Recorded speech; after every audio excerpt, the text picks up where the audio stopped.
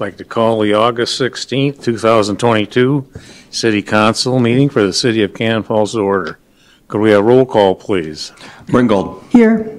Duncan. Here. Gesme. Here. Cronenberger. Here. Lundell. Here. Montgomery's absent. Altoff. Here. Would you rise for the Pledge of Allegiance? I pledge allegiance to the flag of the United States of America and to the republic for which it stands, one nation, under God, indivisible, with liberty and justice for all. Okay, agenda. Any additions or corrections from the council? Hearing none, is there a motion to approve the agenda? So moved. Second. Motion by Duncan, a second by Gesme to approve the agenda. Any discussion? All in favor? Aye. Opposed? Carried. Okay, public input. Public input is intended to afford the public an opportunity to address concerns to the City Council. The public input will be no longer than 30 minutes in total length, and each speaker will have no more than 3 minutes to speak. Speakers may address topics relative to the governance of the city. Speakers must sign up in advance and must provide their name and address, the topic they intend to address. Comments must be on topic, respectful, pertinent to city business, and adhere to the applicable data privacy rules. Any speaker that violates these rules will be asked to sit down, and if the speaker refuses to comply, they may be removed from the meeting. Speakers shall not address topics that are subject of a public hearing. All such comments will be made at that public hearing. The City Council will not generally act on issues raised by the public input, but may choose to schedule consideration of the item on a future agenda. Okay, first up, Bob McCaleb. I got that right? You're up.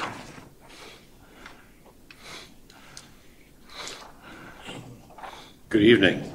If I appear at times to be a bit nervous and talk too quickly, let me know.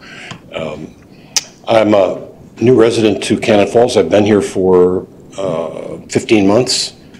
My son is Michael Muscala, who is an NBA player with the Oklahoma City Thunder. And I am the caretaker for his home here in Cannon Falls, and I work my butt off most of the time. He's gone a lot of the time. He's been in rehab for the last 4 months. It's an interesting situation. I'll try not to belabor this stuff too much because there's some topic items that I want to get to. And I think I said the item was, I think, stewardship related to the Cannon River. As a resident of Waterville, Minnesota for 35 years, I commuted 130 miles a day, 6 days a week to my offices in Edina. I was active in politics and active with the city, et cetera, but only spoke publicly 4 times. So I try to just keep it to things that are most important to me, if you will. And I come to this issue after having had some fairly long conversations and an opportunity to talk to Mr. William Lacefield, who is the owner of Cannon Canoe and Bikes right across the street from you. I've spent approximately 2.5 days with him and with his staff and tried to understand the situation that's at hand and would offer the following comments to you. I made an immediate offer on the property, but told Mr. Lacefield that it was not a serious offer because I don't have enough money to be able to pay for that place. I'm only worth $450,000, and this place costs even more than that, so I wasn't going to spend all of my own. And I am not allowed to be able to spend Mike's money, and I never intend to. And besides, he's on vacation, so I couldn't talk to him. I think the issue is who's going to manage and who's going to take over that piece of property. I had an opportunity to be able to travel 8 miles down. Canoe, Mr. Lacefield actually took me down. We spent 3 hours together, and I'm just astounded at the value of that property that is south of Cannon Falls. It is a protected area, and I think it should be treated that way. And I think you're lucky to have had somebody like Mr. Lacefield in charge of that property for all these years, and I am concerned about who it is that might take it over. Because if it turns out to be something like the Apple River, you're in trouble. And so I would encourage you, in an immediate kind of fashion, to be able to get into the mix and to be able to participate in the discussions and the disposition of that property. I think that the city of Cannon Falls should be actively involved in a partnership, if not in an ownership situation about that. You sit in a very important position. You are at the headwaters of very valuable piece of land, not only for the city of Cannon Falls, but also for Goodhue County, Dakota County, and the state of Minnesota. I think if you fail to be able to exercise leadership in regards to this stuff, I think that would be a shame. I think the gentleman who owns the place now, I think you're lucky. I think I don't know what his history is with you or with the city, but this guy's got a heart of gold, from what I can tell. And he's done everything the right way over the last 30 years since he's owned that property. He needs to be able to get out of that place now because he's retiring, like I retired from my business in Edina. But he's going to get money for his retirement. I didn't get any money for mine. My specialty is in addiction and psychiatry, and had to leave the practice because I was beaten to death by the insurance companies and Obamacare. We got to start to wrap it up. 3 minutes is up. How much time do I have still? You can wrap it up right now. I'm done. 3 minutes, I'm sorry, you're done. Anything finally you want to say? Sure, lots of things I want to be able to say. I'll give you a few more. I think it would be, I don't think there's any time to waste in this matter. I would establish a committee and a chair immediately to work with Mr. Lacefield and the attendant realtor. And appreciate the opportunity to comment. Thank you very much. Yep, thank you. Okay, Mr. Gorman.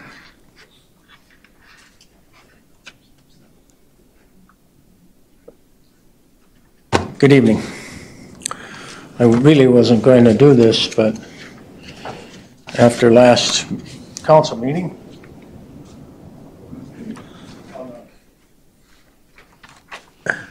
how little I know about facts, so I will present some.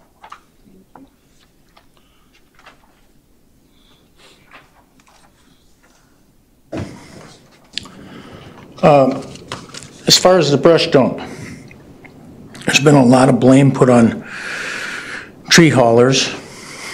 And if you look back to about the 4th page here, it talks about this is June 21st of 2022. There was no ordinance and there were security cameras discussed. And then we're going to research a security camera system. If you go back to page 4, it talks about that there was an ordinance, and it's very old. It's on page 3. Shows right here. It's got compost site, commercial haulers, even rates. Now, it's an old ordinance, but it's still in effect.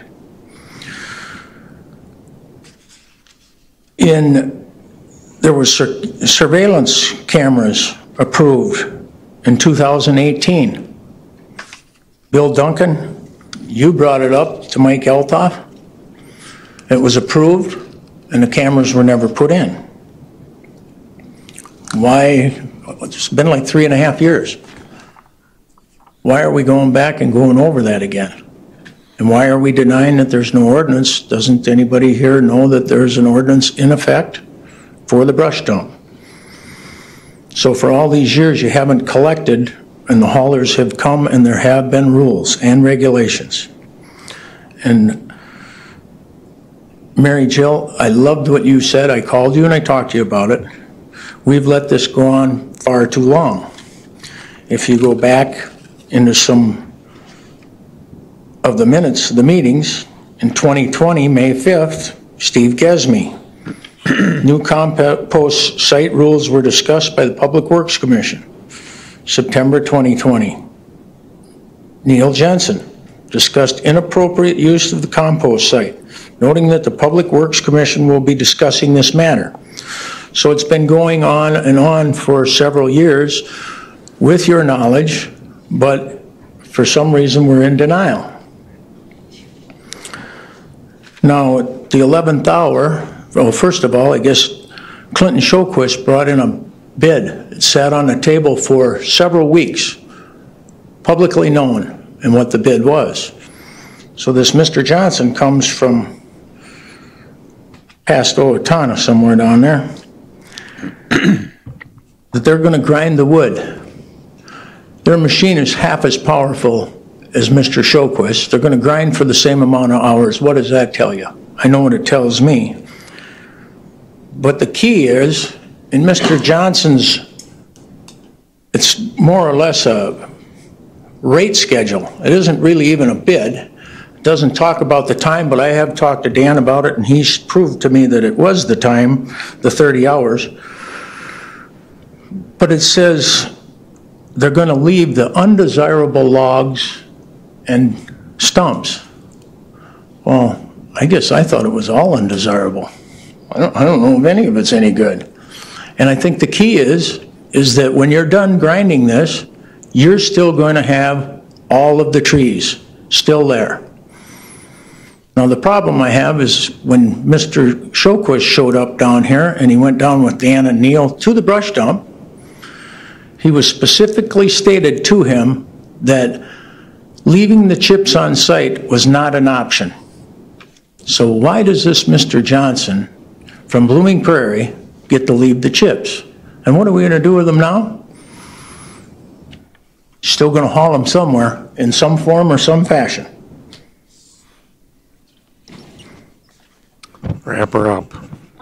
I'm done. Okay. I was trying to get my batting average up. Apparently it's pretty low according to Bill. Thanks for your time. Deemer.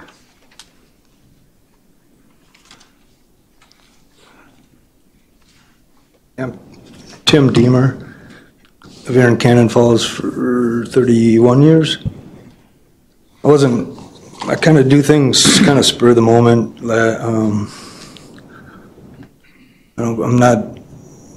I don't have the name behind me, I feel, and like, I don't know if the right word is clout or whatever. And not a polished speaker, but I've had concerns for many years. They might be shared by some, a few, many, I don't know, but nobody I have found over several years and all the interactions and difficulties, or like some like to call it problems. Just kind of quick side note,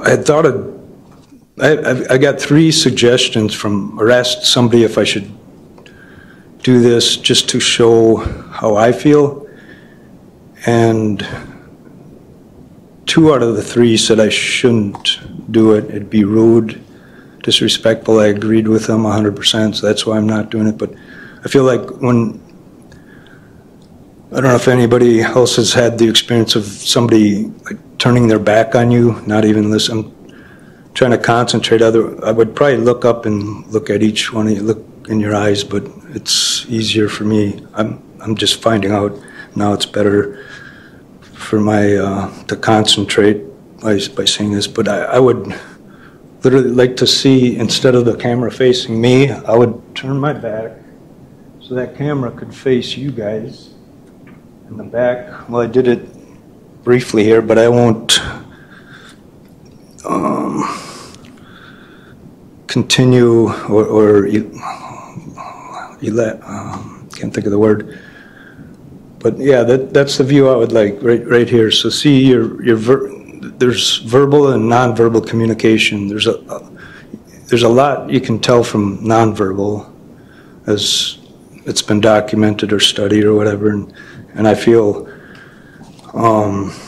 what I was going to speak on is something I read this the other day about this mission statement that actually is from our library. And I'll just finish by saying this, and also this other kind of interesting story, true story, happened a few weeks ago in the middle of a busy restaurant in this town. 2 people out for lunch. They're sitting. There's two coworkers, it appeared, because, it's hard not to eavesdrop. So, you're sitting 10, 15, the next table over, and this one of the persons, I won't say what gender, I won't bring up any of that, but the one said to the other, between you and me, and then the person started to complain about something that happened at their office. Hearing that, when somebody would say between me and you, just between the two of us, and there's all these people listening in, and you could hear clearly what they're saying, and it just seemed really just, I don't know, confusing, or there's a better way of saying it, but just as mission station to provide or to continuously, this is from Cannon Falls, continuously promote the communication of ideas, the enlightenment of our citizens, and the enrichment of our personal lives with superior service and a welcoming atmosphere. That probably happens to most of you, most people that go in and out of the businesses and the city public forum and everything, but it certainly doesn't happen to everyone. Like we pledge our allegiance saying, liberty, freedom, and equality, especially for all, not just some, but for all, together. Okay, your time is up. Okay, close the public input. Consent agenda. Consent agenda items may be adopted under one motion as presented, or may be removed for discussion and resolution as council business. For you at home and in the audience, I'll go through the consent agenda. Item A, the just and correct claims for the accounting period ending August 11th, 2022. Item B, minute meetings for the August 2nd, 2022 City Council meeting. Item C, second reading and adoption of an ordinance 386 and the summary of a publication, an ordinance annexing land located in Cannon Falls Township, Goodhue County, Minnesota, pursuant to Minnesota statutes 414-033, subdivision 2, permitting annexation by ordinance. Item D, approve a John Deere 325G compact truck loader trade and purchase. And item E, approve a John Deere rock brush grapple attachment. Is there any of those items the council would like to pull down?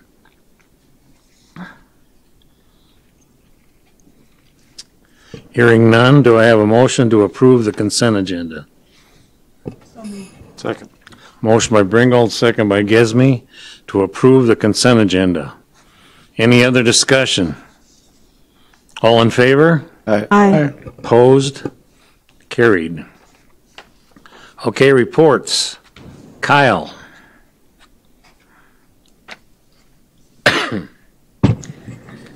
Good evening, City Council and community.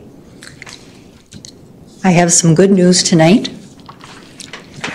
The citywide garage sale is set for September 16th and 17th.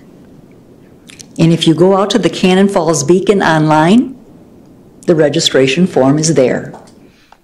So that gives you a whole month to get signed up. And I probably get at least 2 calls a week wondering about the date and when it is. So people are looking forward to it. So hopefully we have a whole bunch of garage sales. That's September 15th and September 16th and 17th. Okay. Yep, Friday and Saturday.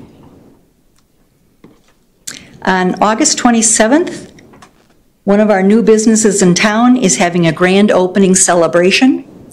That is the Magnolia Animal Hospital, and they invite everyone to come down to help celebrate. August 27th, 11 a.m. to 2 p.m. fun-filled days of giveaways, raffles, goodie bags, and food. And I think the most important thing is the costume contest for your pets. So everyone can bring their pets all dressed up. And so I hope you can all make it down there.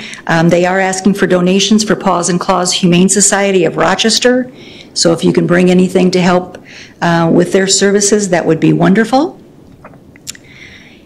Our next open air fair is set for Thursday, September 8th, from 4:30 to 7:30. Right now, we have 22 vendors signed up. This is the open air fair where the vendors are on the sidewalks. So there will not be any streets blocked off. And so we do have our registration form on the table, or on the website. I had it on the registration table this morning, so that's why I'm checking that off there. And so hopefully, right now we have 22 vendors. We don't have any food vendors. So if anyone knows any food vendors, please let me know. It's always best to have some food there, beverages. I do know Lawrence Meats will be there, but we can't solely depend on them for everyone's dinner. Are there any questions? Thank you very much. Thanks, Kyle. Absolutely. Okay, EDA. Anybody here from the EDA besides me? Neil, you want to take that one? Yeah, it was a pretty short EDA meeting. We talked about the budget, which we talked about at the work session earlier. Talked about some development. Talked about our remaining lots that we have out in the industrial park. And then they had a closed session to discuss development. And that was about it. Okay. Public Works. Oh, you weren't there. Shoot. Okay. Did we bring any of it up? Oh, we did. The things we talked about were on the John Deere compact trade and purchase and the John Deere rock and grapple attachment we talked about tonight and approved. So I don't know if there's anything more you wanted to add, Dan, as to what's going on? Okay. Okay. How about Park Board? Matt's not here. Dan? The most important item on the agenda that night was sign placement by the O'Gorman Rest Stop by the Cannon Valley Trail. Just kind of a little map showing how far to Red Wing, how far to downtown. So, yeah, he just asked for the blessing to place that sign there. Very good. Library Board? Actually, they didn't meet. We didn't meet this time. Didn't meet? Nope. Planning Commission? Plan Commission met yesterday, last night. It was a short meeting, and all we did was cleaned up some ordinance amendment language, which you will see at our next meeting to get approval. That's it. Okay. Police Commission? Laura wasn't. That's got to be Derek. Derek? It's got to be Derek. We discussed THC edible rules. Haven't come to any firm decisions yet. We're going to be in about a month. Keep going over it. Were there any samples? No samples. No. That's all. Okay. Let's go around the horn here. Dan, anything tonight? Just a couple things. The last day to swim at the pool is Saturday. They'll be closed after that. The River Road and sewer extension is in progress. Slow going, a lot of rock up there, but it's coming along. And then I spoke with the paint contractor for the water tower project. Things are on schedule. He's hoping the first week of September things will look pretty good. So that's it. Okay, very good. Jeff? Neil? Laura? Well, I'll just add a little bit. I know that I was not at the police committee meeting, but I was briefed a little bit, and correct me if I'm wrong, but there have been a lot of people asking questions about, there were, people concerned that we were trying to do the stay of, last week, or last commission, or last meeting. They've done a draft, and the idea is just to limit the ability for minors to get a hold of it. Obviously, we want to make sure that anybody trying to sell it is, legitimate and doing the right thing. Anything that we're trying to restrict would be our children getting a hold of it and getting into the wrong hands. Did I say that accurately? Just wanted to clarify, because I know there were people concerned with restricting the Mini Grown, which is a very reputable company. Yep. That's it. Bill? Nothing. Derek? Nothing. Mary Jo? Steve? I was just going to follow up, Dan, on that water tower. You said September 1, as far as... Right around the first week of September. Are they going to be done with the ring too, or that's when they start on that, or? The ring is already on. It's already on. The new ring is on. Yep. The rail. Yep. That's it. Okay, I guess I don't have anything, so I just want to go through a couple upcoming meetings that'll happen before our next council meeting. The EDA on Thursday, September 1. Public Works on Thursday, September 1, and Park Board on Thursday, September 1. Those will be meetings that'll come up before our next council meeting. Okay, anything else? Not, I entertain a motion to adjourn. So move. Second. Motion by Gesme, a second by Duncan to adjourn. All in favor? Aye. Opposed? Carried.